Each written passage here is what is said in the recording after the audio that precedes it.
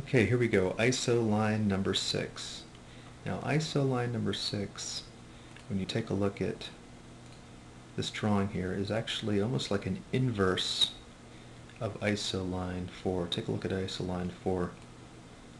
Okay, it's almost like an inverse. This piece could probably even fit right into this piece right here. So same as ISO line 4, we have a length of 5, a width of 1.5, and a height of 2.5. So let's draw that shape. R for rectangle.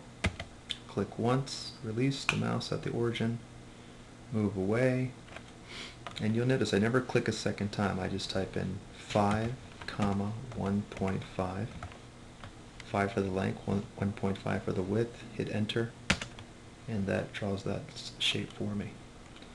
Going back to my PDF, let's see here, this is 1/2 inch, tells us right there.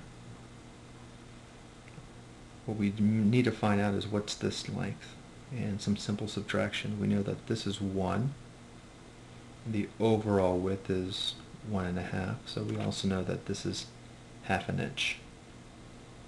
So here we go. We're going to go ahead and hit a P for push-pull. Let me go ahead and bring that up. Forgot to do that. Let me type in 2.5 and hit enter. Okay, so we're going to go ahead and once again look at the right side view here.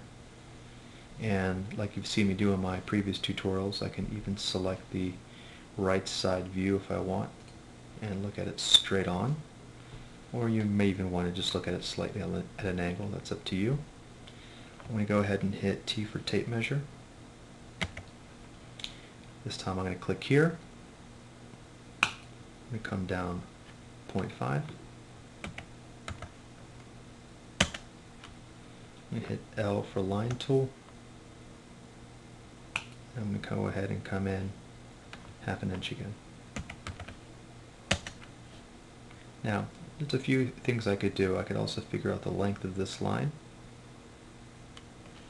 So let's go ahead and go back to the PDF. We know that the overall height is 2.5. This is 1/2 inch. This is 1/2 inch. So 1/2 plus 1/2 is 1 minus 2.5, which means that this is a height of 1.5 inches right here. Let's take a look. 1.5 inches. So let's come down vertically. Let's type in 1.5 and then just come over, click. There it is. P for push pull. Click once.